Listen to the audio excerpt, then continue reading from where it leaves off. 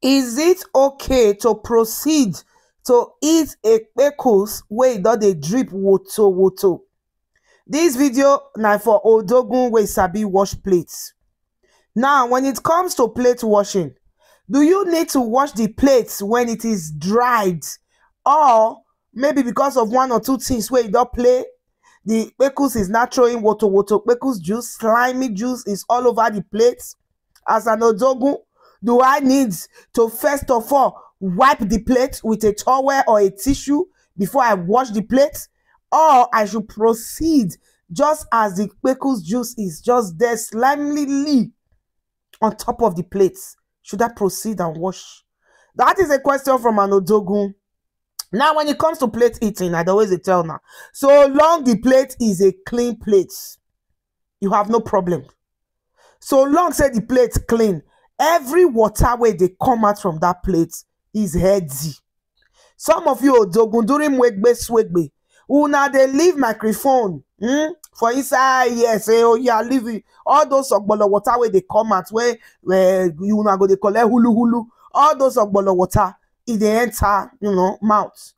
So when it comes to plate washing, say maybe you can't reach there everywhere, don't they draw, don't they slime.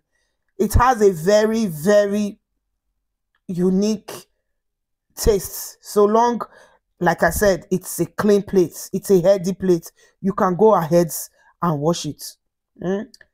Some odogun even get problem when they want to wash plates, the plates just be like desert lands. It just make nothing there. They don't find it funny. Odogun, correct odogun wey know how to wash plates, know say when it is plate washing time, there should be that slimy sour salty taste coming out from the plate. Now they ginger the plate washing. Except you are a JJC in plate washing, that's why you're going to have problem with the juice that is on top of the plate that you are about to wash.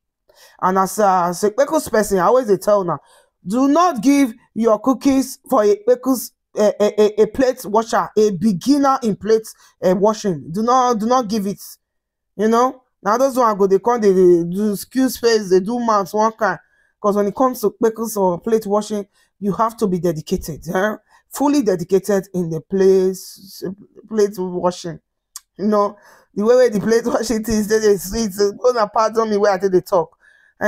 So for those that have been wanting me to answer this question, yes, so long it's a clean plate, the juicy ogbolo water on top of the plate, it's okay to sip in.